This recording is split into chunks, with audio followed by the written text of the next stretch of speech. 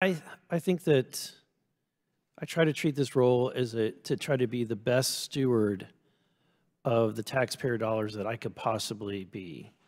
When I think about the families in my district and how hard they work, and then their taxpayer dollars are sent here, and the American people in my district, they're frustrated. And it's the question is who's to be accountable for this, right? The concern that I have is that, but by having all this uncertainty, when we cannot pass an audit, then all of the conspiracy theories, when people talk about military-industrial complex, all of these things it becomes more prevalent because there is no certainty. There's nothing that you can point to. So my question is, we haven't passed a clean audit ever. The Department of Defense is the only agency that has not done so.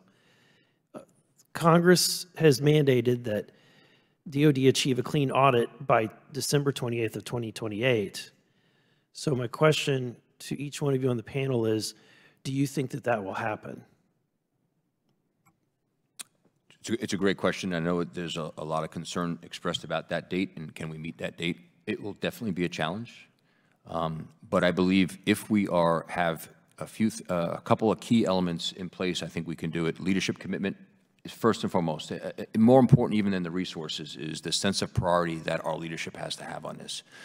I do feel comforted over the last 2 years, the last 3 years really. Secretary Austin and Secretary take this very seriously. They have issued, and I know I think I've shared some correspondence with both the chairman and the ranking members team on some of the things that they have done in getting not just the financial management folks like myself that are here today, but it's going to require effort from all of the functional areas, the acquisition functional area, the chief information officer, folks from human resources. It is an all hands on deck. Just like we gave the example of the Marine Corps and the great success they had this year, very hard work. But the Commandant and the ACMAC from the Marine Corps, the Assistant Commandant, required everybody to be a part of everybody's business. It was that profound, and he was very, very adamant about that. We will require that same tone at the top at the department level. So the resources. The other thing I'm excited about too recently is technology. We've utilized, we haven't talked much about it today, but Advana is an example, is a platform, a data platform that helps us better remediate, identify where our problem areas are, the areas that need reconciliation, and to remediate those things. And so we're utilizing some of that. With that advanced technology to do better data analytics is we need personnel to also be trained to do that data analytics. And we're working on that very, very much. Workforce, in addition to the systems, in addition to the tone at the top, is we have to have quality professional people to do this. And we're working toward that, making sure we're developing professional competencies within our financial management workforce, but also logistics and acquisition as well. So they are all trained on the importance of audit. Mr. Mansfield, do you believe that there will be a clean audit by 2028? So, our role as the Inspector General is to perform the audit, and so I'm very hesitant to make any predictions before we've actually done the work. So I'm going to kind of refrain from saying whether they will pass or not. What I would echo is what Mr. Steffen said. There's a lot of work to do before they get there. And I would also add the department, as much as it's making progress and has, I think, a solid tone at the top at this point, does have a history of sliding expectations and goals to the right. And so it'll be a difficult and uphill battle for the department, although I think they're committed to it, but it still waits to be seen, and we'll have to do the actual audit work before I can give you an opinion on whether they'll pass or not. Okay, Mr. Khan. I think there will be early indicators whether or not they can meet that timeline. The system is going to drive that, having compliance system across the department.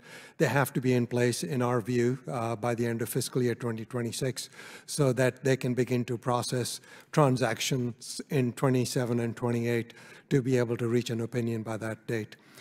So we will know, we perform oversight of the DOD, so as we do our work, we'll have good indication as to how the progress is going and what the path to auditability looks like, and if those timelines can be met. Okay, so Mr. Stevens, is it Steffens or Steve? Sorry. You said that it's going to take a commitment from leadership. And then you said the current, the current leadership is committed. If they're committed, why are we not there yet? I think we're making progress, and obviously we've been under audit now for full financial statement audit for 6 years, over 6 years into our 7th I think like the American people who are listening, they would wonder, it's been 6 years. That shows there hasn't been any commitment. I do believe we're at an inflection point, though. I believe we're, over this last 2 years, we've been at an inflection point. The one thing, too, that was pointed out, which I think has actually energized the leadership, is the NDAA 2024 that came out with the mandate for 2028. Initially, we saw that.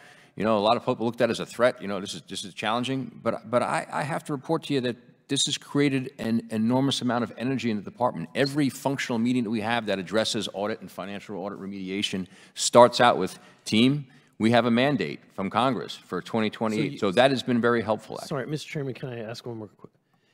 Is this an organizational behavior issue? That's what I'm reading into this, is that you've got a cultural resistance to a lot of this. But I believe that's changing. Okay. I believe that's changing. I think there's a natural, the old Army's motto was to fight and win our nation's wars, right? But it's also, I think, I'll take the Army as an example because I spent a lot of time in the Army. They developed a process but we have to be accountable as well, and we have to have sound business operations. That will only help our readiness. And I think we have to instill that in our leadership, our senior leadership, operational leadership, that, hey, doing this, getting better business operations, getting more sound, getting auditable will actually help readiness in the long term. That's got to be the message. And that's what I think is being received now better than it has before. Thank you. I yield back.